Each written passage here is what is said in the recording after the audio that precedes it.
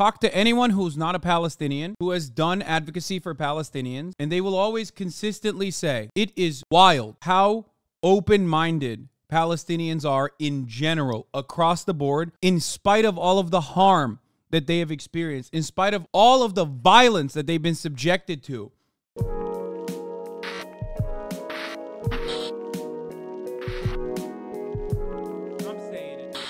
I think it's fair to characterize Gaza as a concentration camp. And I am the granddaughter of Holocaust survivors.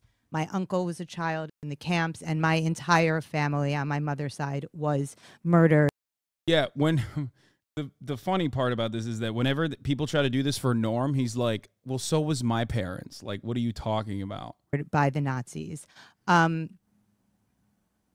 I don't think those are, they're not the same thing. I'm not saying that Gaza is, you know, a fun place by any stretch of the imagination necessarily, but I don't think that characterizing it as a concentration camp is fair. And then also your point. Would you like me to respond to that Sure. first, then you'll go second? Sure. Okay. And you can cut this out if you want. No, you're part of the conversation. Thank you, Mr. Finkelstein. So, Baruch Kimmerling was a senior.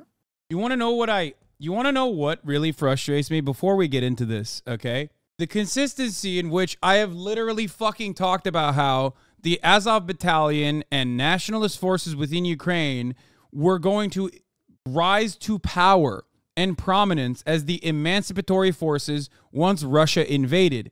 And all of that was going to be in the hands of Russia. Russia would be responsible for it. And I said this time and time again.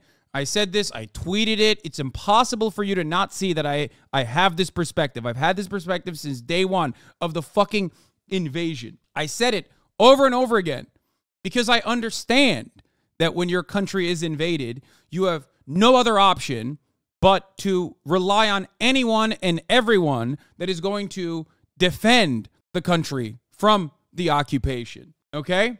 Congrats, you were right, question mark? No, it's important. It's important to understand because so many motherfuckers still to this day lie about this. Okay? They lie about this over and over again. I called for a ceasefire over and over again. I called for the Minsk agreements to be revitalized over and over again. I talked about the 15-point peace plan that was cast aside. People shit on me every step of the fucking way. And look what has happened now.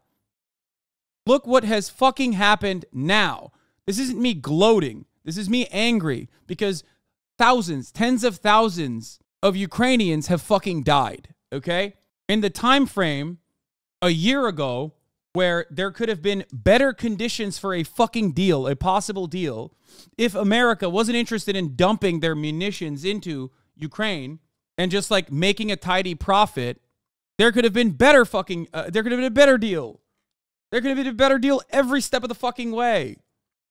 They don't want to think about what this means, so they turn around and say, oh, you must actually secretly oppose, you must actually just secretly love the other side and think that what they're saying is correct, and you're too cowardly to admit it.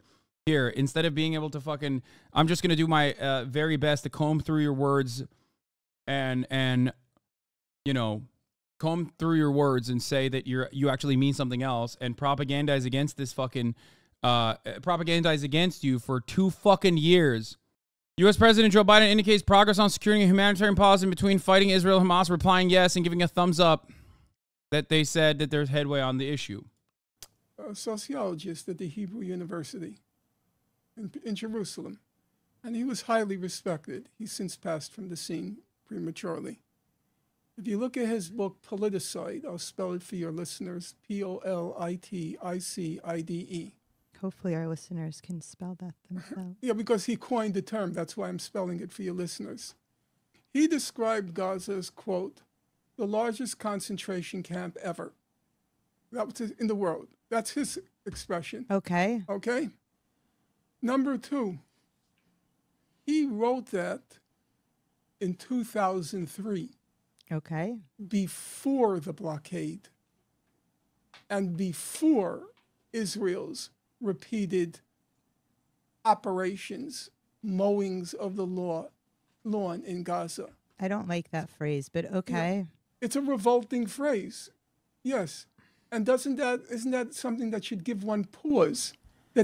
Yeah, it's a revolting phrase. You don't like that phrase because it reminds people too much of another modern genocide, Rwanda.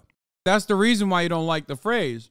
It's not a phrase that it's a phrase that the Israelis used. Just like in Rwanda, the phrase was cutting the tall trees. Phrase is constantly repeated. We're mowing the lawn in Gaza. Can you imagine the phrases that Gaza uses about what they've done? You realize 1 million of those blades are children. Okay, I have never heard anyone, and I know a lot of Israelis, Hamas is using, sorry, go ahead, ever use that expression. I don't know anybody who takes any pleasure in killing children. Damn, she must not know any Israeli Knesset members, I think. That's crazy. Yeah, that's crazy, man. That's crazy. Let's take a look. Fuck! I hate paywalls so much. With strikes targeting rockets and tunnels, with Israeli tactic of mowing the grass returns to Gaza. For more than a decade, when analysts describe the strategy utilized by Israel against Palestinian militants in the Gaza Strip, they've used a metaphor. With their displays of overwhelming military strength, Israeli forces were mowing the grass. But while many liberals suggest a new effort to find peace through negotiations is what's needed, some conservatives say that only military action will resolve the situation. Just like mowing your front lawn, this is constant hard work. David M. Weinberger, the Jerusalem Institute for Strategy and Security, wrote for the Jerusalem Post this week. If you fail to do so, weeds grow wild and snakes begin to slither around in the bush. And I don't know that that's the standard. We know that Hamas massacrists. You got to talk in the mic. Here, Perry, you can say, come say. We know that the Hamas took great pleasure in killing children. Okay, but I'm not. Yes, we do, but I'm not talking about that now. I'm talking about the Israeli. So I don't want to use that phrase as a standard because I think it's repugnant on both sides. So that's one thing, and then you take. I love that there's two different Zionisms here. Soft liberal soft Zionism from her a little bit, I think, and then hardliner ultra Zionism from the dude who's like, "Oh, Hamas!" immediately. Take, these words like ethnic cleansing and genocide, but I haven't heard you say anything about the horrors of what comes out of Hamas's mouth or these. Did Hamas take pleasure in killing children? Fact check it. What difference does it make, dude? What do you mean? It's just like, it's another way to reinforce the narrative that, like, they're animals, okay? Like, that's it. Like, what the fuck? Maybe it's naive to say that some other people who perhaps are not Hamas apologists or sympathizers, who are from the river to the sea, which calls for the very explicit genocide of literally wiping Israel off the map and Jews across the world. Yeah, okay, soft Zionism versus hard Zionism. She's soft. Okay. I know we're going to be pressed for time, and you obviously are committed to the subject enough that you sat down at the table and you want to ask me questions. And I respect that, okay? I had a very close friend in Israel. She was like a high school sweetheart. And I was also close with her daughter. And her daughter is the deputy editor of Haaretz, Tamar Zweigrath, or maybe, yeah, Zweigrath. And on October, she started to hear some of the statements I made, and she was very angry at me. And she said, I don't want to have anything to do with you anymore, and you've lost your moral bearings. And actually, just a week ago, because she was a decent person, I know that. Just a week said ago, was. when I went to Grand Central Station, and I saw those 1,000 Jews inside the station, and about 2,000 more outside the station. I was outside because, silly reason, I don't own a cell phone, And I know. they didn't announce where the demonstration would be until 6 p.m. You had to have a cell phone. So I was stuck at home waiting for my friends to tell me. So I was one of the 2,000 outside. And it was one of the, for me, maybe my chauvinism comes out a little. It was such a proud moment, such a magnificent moment, seeing 1,000 young Jews inside Grand Central Station wearing "Ceasefire Now" on the front of the T-shirt and not in my name on the back side of the T-shirt. It was thrilling, and I wanted. You know, I was fucking complaining about like how right I was about Ukraine and how fucking wrong everyone was and how they fucking bullied me nonstop earlier. Imagine that times 1 million. I feel embarrassed to even like bring it up in a similar perspective. I'm just trying to get you to comprehend what has happened to this man for multiple decades, for his unflinching defense of Palestinians. I'm not making it about me at all. Shut the fuck up. I'm saying that's nothing. Like I'm saying people yelling at me is nothing. It's like a fucking crumb in comparison to what has happened to Norm Finkelstein his entire fucking life, okay? Yes, I know what he said about trans people. I don't give a shit. We're not talking about this 900-year-old man's opinions about, like, modern social movements right now. You don't have to immediately talk about that. You don't have to immediately jump to this. I hate this. Stop. It's like every time I disagree with Noam Chomsky on a multitude of different issues, it doesn't matter. When I bring up Noam Chomsky, you don't have to immediately come in here and be like, well, remember what he said about Khmer Rouge? Like, that is, unless you are literally a State Department operative, there is no reason for you to do that. Deflecting L? No, I'm not deflecting. Oh, you're saying that they're deflecting. Okay. Especially when no similar standards of purity are applied to those who just fucking lap up whatever the fuck the State Department is saying. Okay, his greatest interlocutor, his enemy, is Alan Dershowitz. Do we think Alan Dershowitz is good? Do you think those who are on Alan Dershowitz's side go, hey, dog, maybe you shouldn't have fucking been besties with Jeffrey Epstein? No, Alan Dershowitz gets to go on Fox News every fucking night. Doesn't that make you think twice about the situation a little bit? The Dersh. Incoming, does Hasan not care about transgender issues? Yeah, I know. I don't care. I don't care. I'm not talking about that. I've criticized him on that many times, okay? I've criticized him on that since I found his perspective to be, I think, a little, way too overboard, in my opinion. But I don't care because that's not what we're talking about right now. We're talking about his life's work and how he got fucking blacklisted across the board and how he is vindicated in this moment. To send a picture of that to Tamar and write, I guess it's not just me who's lost his moral bearings. That's not what I'm asking. Yeah, I know. So now let me get to your question. My parents were very decent people. They were hardworking. My mother was very educated. She went to Warsaw University, studied mathematics, but that was terminated by the war. That was 1937, okay?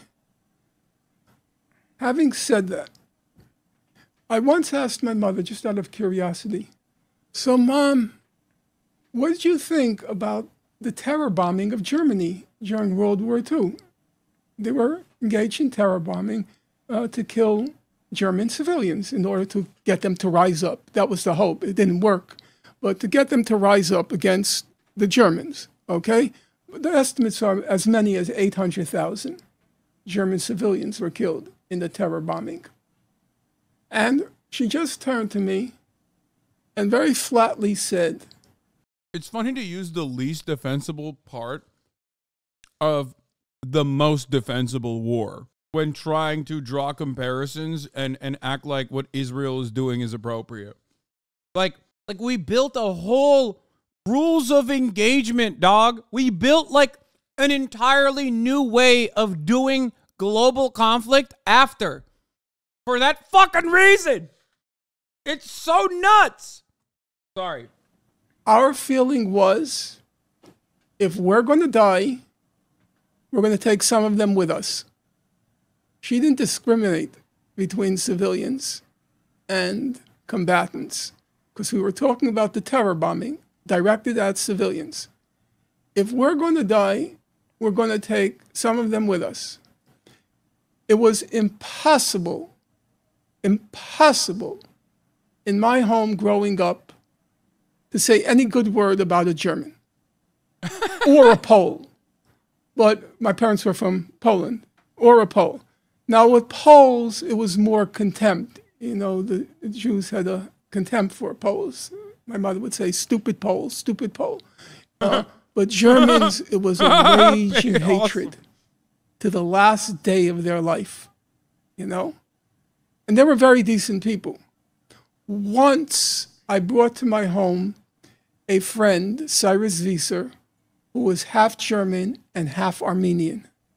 It was the first time I ever brought anyone of any German extraction to my home. And my mother wanted to rise to the occasion. And she took him aside at the end and just whispered, "It's okay that you came." That was the furthest she would go. Now, if you asked what she felt in 1945, because I'm talking about 40 years later, it wouldn't have been okay. This is important to understand. Obviously, because that's the okay, whatever. I'll just let him do it. So for me, I'll just let him do it. It's important to understand that at the top of the hour, there's a 3-minute ad break. Okay, that's what his mom did not understand. Don't bring up light bulbs opposed to a touchy subject. Okay, listen. If you no longer want to see those ads, all you need to do is subscribe for $5 or for free with a Twitch Prime. Here is the 3-minute ad break now. I'm eating a salad and chicken. It's expecting something superhuman of the people of Gaza to make anything less than the kind of homicidal statements that my own mother said. If we're going to die, we're going to take some of them with us. I have visited Gaza, not extensively, but I have been there. And, you know, for whatever reason, I was treated decently. I lived in the West Bank. I lived in, if you know the West Bank? Okay, I lived in Beit Sahur, the Christian Palestinian village outside Bethlehem. And I lived in Hebron, right across the street from Fawar refugee camp. I went back every year from 1988 to 1993. Do I walk away with a memory? And I didn't meet Hamas people, because Hamas was already around back then. Do I walk away with a memory of homicidal fascist maniacs wanting to kill me? If I did, I would say it. And people have accused me of many things, but lying is not one of them. You know? Yeah, true. And also, errors in my footnotes is not one of them. You can accuse me falsely of selectivity. You can't accuse me of misrepresentation. So that's my answer. You're asking for something which, to my thinking, is superhuman, that they feel about the Jews having been locked up in that concentration camp for 20 years, what my parents felt for the Germans. Wait. Important to understand here. He's saying, in the Holocaust comparison, the Israeli forces are the Nazis. Like, that's what, from the perspective of the Palestinian, he's saying the Israeli forces are the Nazis. I'll take it one step further, however. While Norm says this, the reality is, in my opinion at least, incredibly more moderate, which I will never understand. Talk to anyone who's not a Palestinian, who has done advocacy for Palestinians over the course of many, many years, and they will always consistently say, it is wild how open-minded Palestinians are in general, across the board, in spite of all of the harm that they have experienced, in spite of all of the violence that they've been subjected to. They're so fucking kind, dude. I'm not saying this like to hype up anybody, anything. Like, it is shocking. It is shocking.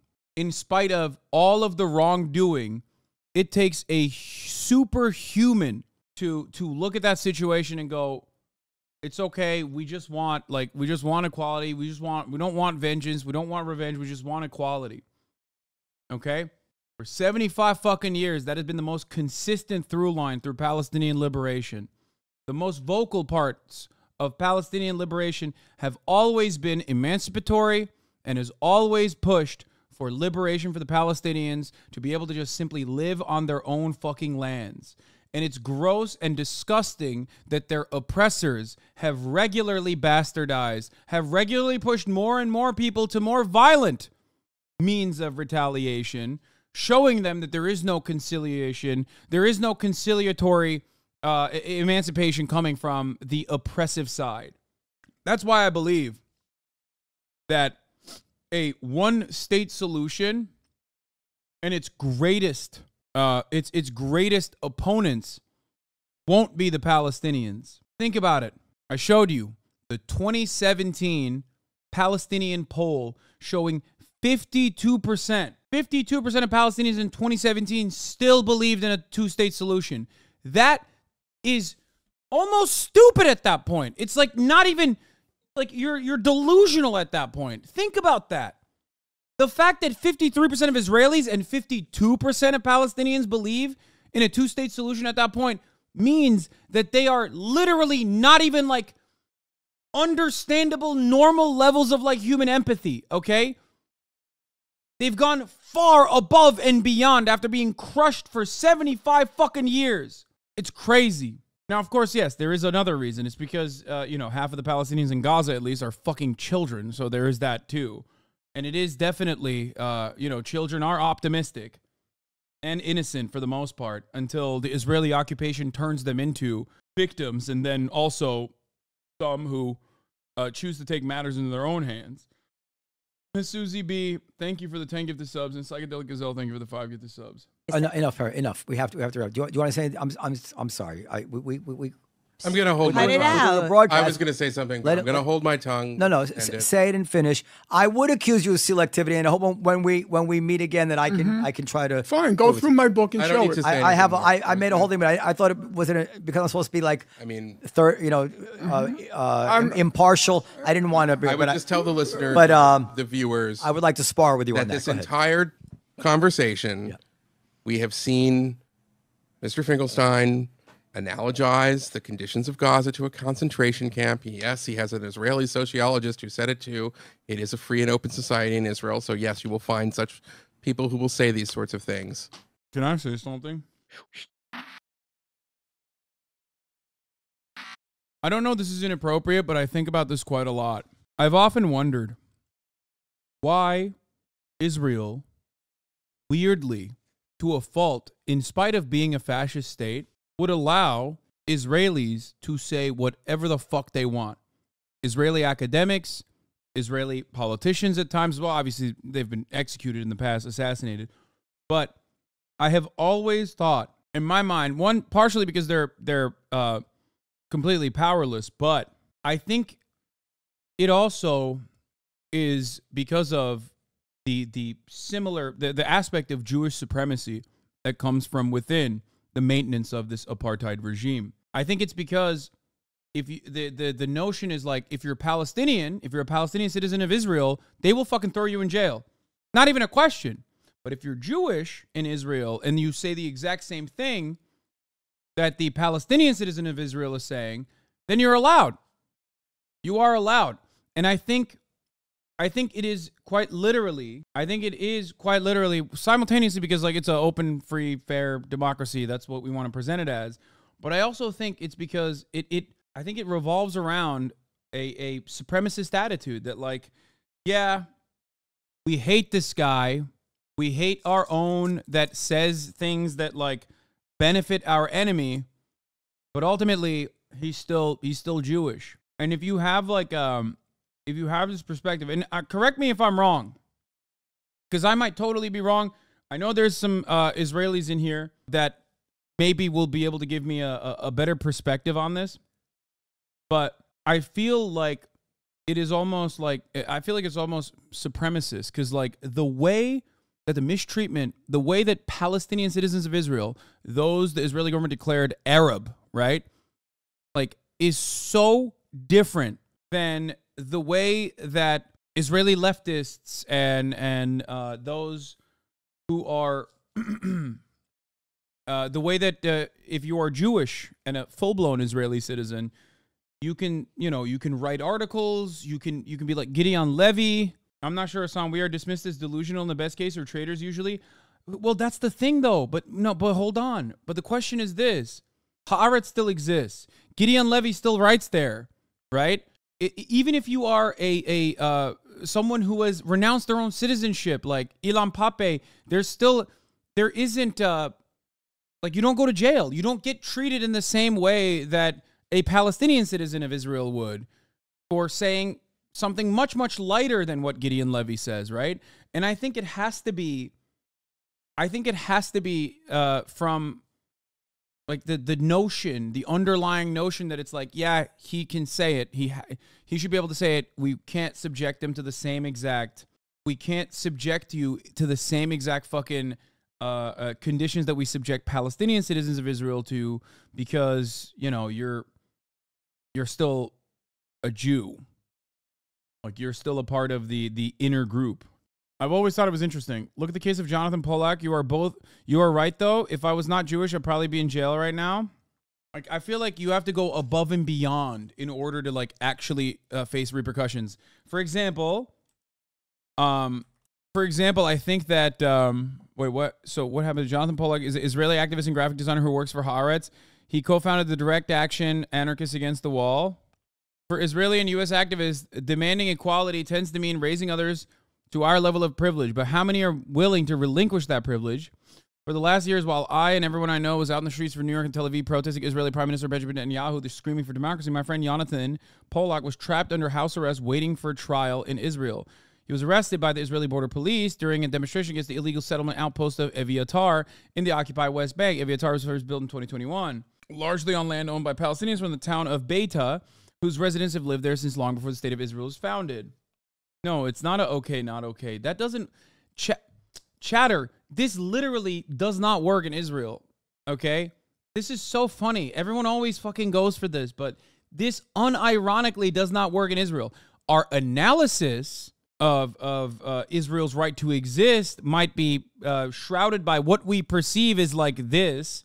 We put Arabs in this category, and then we think like, well, our Ashkenazi neighbors are maybe here. But the reality is, Israel is this. Israel and Palestine, Palestinians and Israelis are indistinguishable from one another.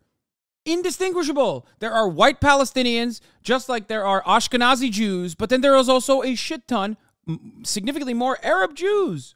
The irony always is that like some of the Ashkenazi at the very least are like are perceived as more moderate. Anyway, so what happened? The outpost was temporarily evacuated back into the government. At least active participation in far-right ministers. At least 9 Palestinians have been killed by Israeli forces. Jonathan was held in detention for several weeks and released to house arrest. I mean, didn't they literally shoot at another Israeli Jew in the West Bank, like settlers did? As some of the activists put their bodies in front of the Palestinian villages that they were trying to destroy. This happened like last week, I think. They're getting way too fucking out of hand. I mean, they're getting way too comfortable, but why shouldn't they? Ethiopian Jews are mistreated because Israel has had a whiteness complex, for sure. I'm not saying that it doesn't, but you have to remember what the demographics look like. Not from Israel's own perspective, which is a distinction that they make between Arab and Jew, which is not a real distinction. It's not a fucking real distinction. It's one that only a Jewish ethno-state could make. Why? Because there are millions of Arab Jews. They're just like, all right, well, they're Mizrahi, so it's different. No, they're Arab. They're from Arab countries. They're Arab. They're Arab Jews. The reason why they eat hummus is not because they're Jewish. The reason why they eat hummus is because they're Arab. Okay? Like, the fuck? You think motherfuckers coming from Germany was like, oh, I love hummus and fucking falafel? No. Where did it come from? Anyway, I will never condemn hummus, okay? Hummus is fucking... I'm eating hummus right now. Only Sabra hummus. But he's stealing a base. And he's starting with this analogy in order to justify homicidal mass murder. And what I would say to him, even though I am younger and I know that he is a scholar, he's written all these books, is that I wish he would evaluate the fact that he cannot bring himself to simply understand that Hamas are the 21st century Nazis, not Israel. But I make bad analogies. Well, they are. If I invoke, they do what the Nazis do, which is just kill the Jews. If I invoke the Nazis, it's outrageous. Bro. That's why I always say the comparison between fucking Hamas and Nazis is not one that benefits a Zionist, because very quickly you will recognize one is the state that has a supremacist fascist ideology and is like mechanically doing mass murder is not fucking Hamas. It's not the Palestinians. That's insane. Outrageous. Well, no, but when he invokes the Nazis, that's permissible. Well, no, I'm basing it on what they do, as opposed to and actually, my inner demons or whatever. That's exactly what I did. I based my comment on what they do. I think locking people in a camp for 20 years, where you can't go in, can't go out, no food, for a full stomach, 1/2 the population suffers from extreme food insecurity. And now, as we speak, exactly at this moment, fuel is not being admitted, which means the hospitals collapse and the water supply. So why doesn't Hamas give them some of their fuel? Why? Oh, because they have to kill more Jews? Okay, Periel. First of all, you don't know that Hamas is not giving the fuel. That's what Israel says. But if they are, then what's the problem? Okay, but I am not going by what I know personally. I'm reading the human rights reports, and the human rights reports, as we speak, they're coming. They're anti-Semitic. So there are a lot of people. This is their first ever like iteration of an ongoing ethnic cleansing campaign that has continued for a very long time. So this is probably the first time that they get to experience like a rabid defender of Israel. But given the 75 years of arrogance that has been built up as a consequence of consistently getting exactly, like Israel getting exactly what it wants from American foreign policy, unlimited funds, and also widespread justifications for their actions. A lot of defenders of Israel will openly just be like, yeah, Human Rights Watch is anti-Semitic. They're actually bad. They're also bad.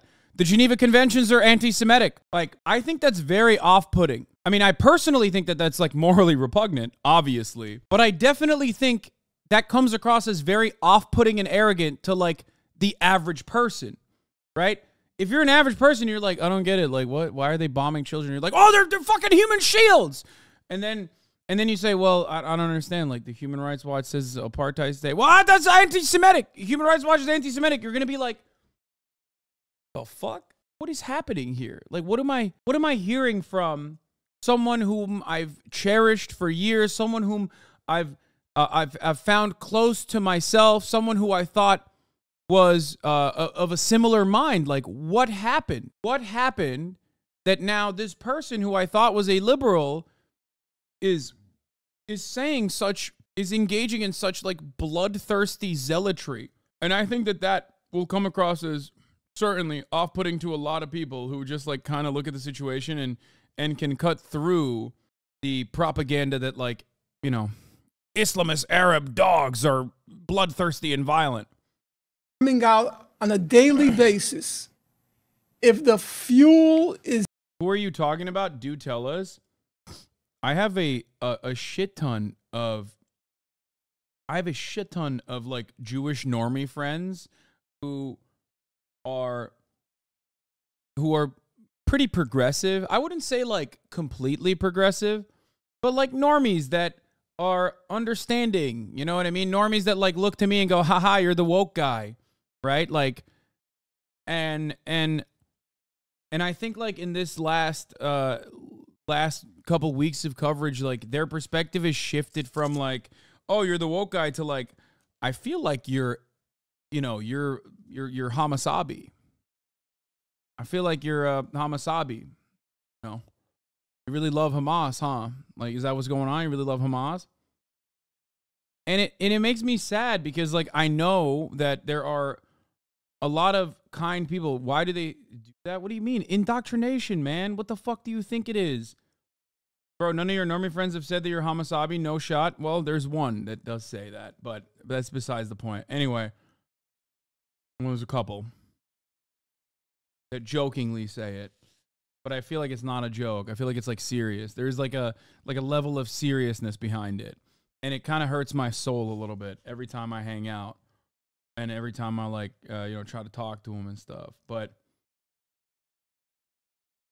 why the fuck would I tell you anything about who I know in my normie sphere of friends? Why would I ever in a million years reveal that information to you fucking roving gang of freakazoids? Get the fuck out of here.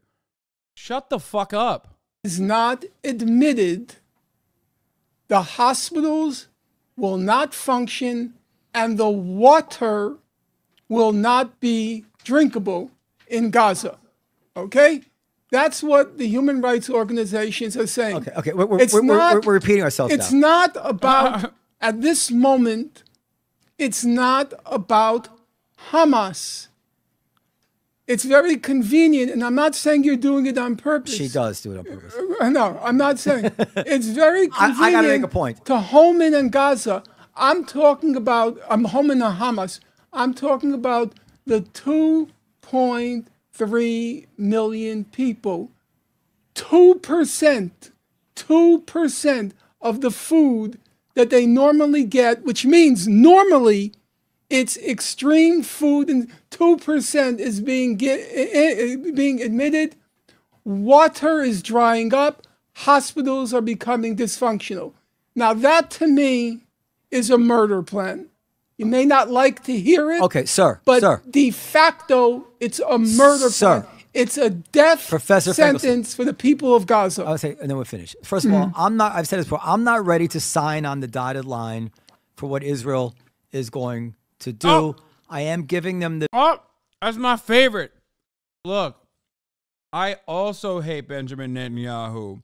But here's why everything he's said and done is actually perfectly morally and legally permissible. My answer, I will use one word. Hamas. I rest my case. There it is. There's many different kinds of Zionisms out there, but ultimately, given that it is a supremacist ethno-state project, it almost always revolves around, well, you know, what are you going to do? You got to be a little violent with these animals, okay?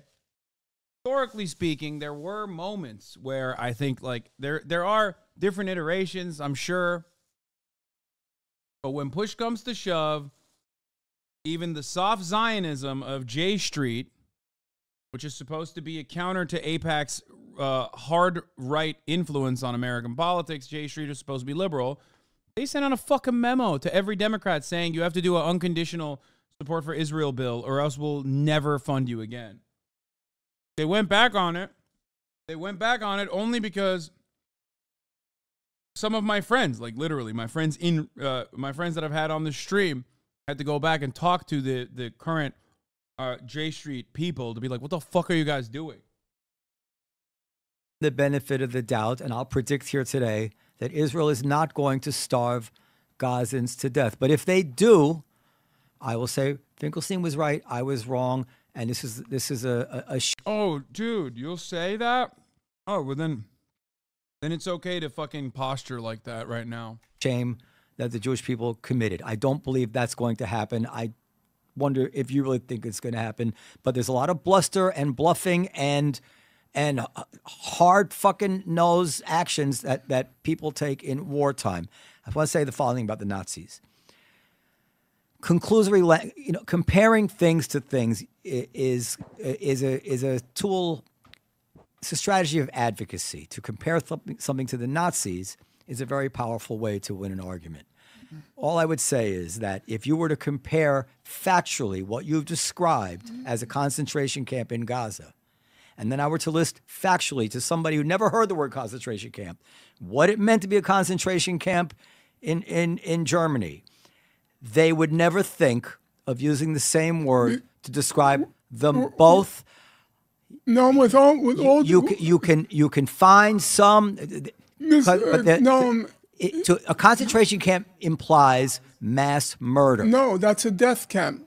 Okay, but that's what No, I understand. There's war camps. There's war camps and death camps. Bergen-Belsen was a concentration camp. But you know as well as I do that the general public doesn't make that distinction. The Japanese, what we call them internment camps, they were concentration camps. Yes, but that people don't make that fine distinction in everyday life. And that's my favorite.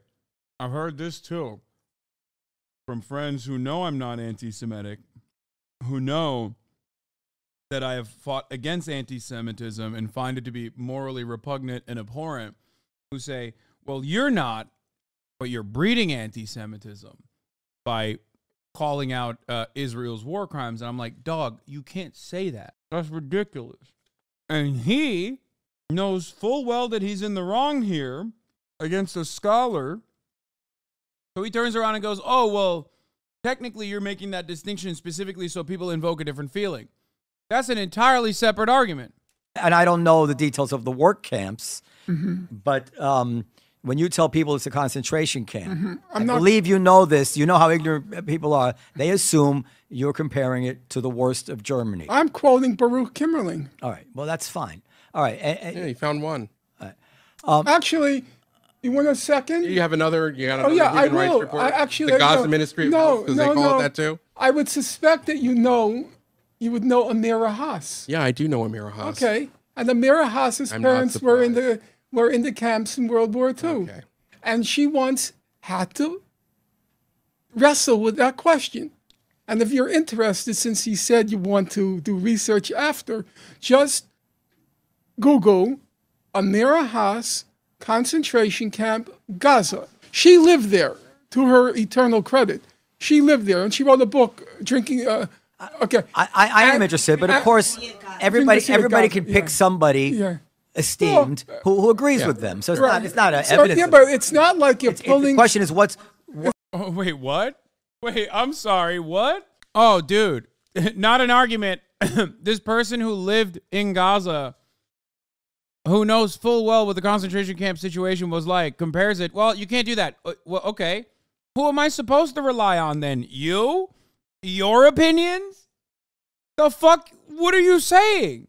If a fucking formative scholar on the history, on Israeli history, on Palestinian history, is not a good person to rely on in this matter, and you don't think that the other scholars that he is deploying in this argument are not a good person to rely on in this matter, what is it? It's just your opinion versus like all the scholars that he brought up. How do you 3v1 a motherfucker and still get absolutely eviscerated?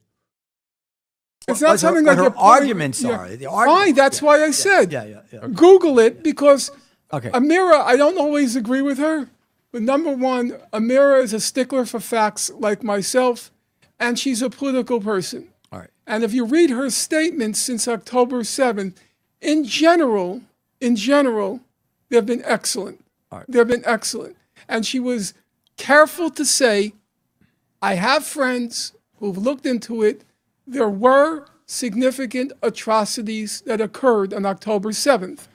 I defer to her judgment. I know she's not a propagandist, but she was also very careful not to blame the people of Gaza for what happened. Okay, Professor, thank you very, very much. See, he used the term correctly.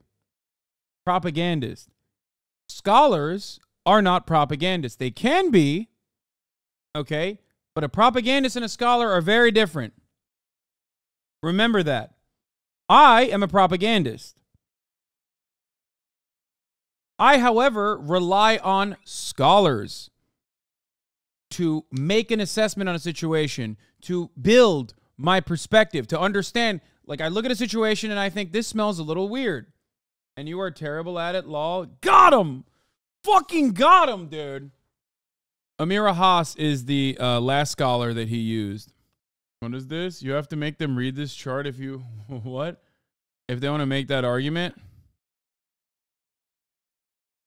What the... I think this just broke my brain. I've heard this guy on TrueAnon a ton, but I've never seen him. He's pretty good looking, not gonna lie. Norm is a daddy, dude. It makes me kind of sad to see like his takes on contemporary politics, but he does kind of feel he's been a legend on this issue. This is a man who's dedicated his entire fucking life. I see a lot of I'm a very stubborn person. And I have a profound amount of respect for people who just go, nope, don't care, don't give a fuck what you do to me. This is the truth. I know it's the fucking truth, and I will defend it unconditionally. And can bring a lot of facts to the table as well. And while Norm certainly, I think, due to his background, due to his personal relationship with literally these atrocities, specifically the Holocaust, his parents are survivors, right? Can say a lot of... He can say a lot of stuff that I think maybe even goes above and beyond in his criticisms.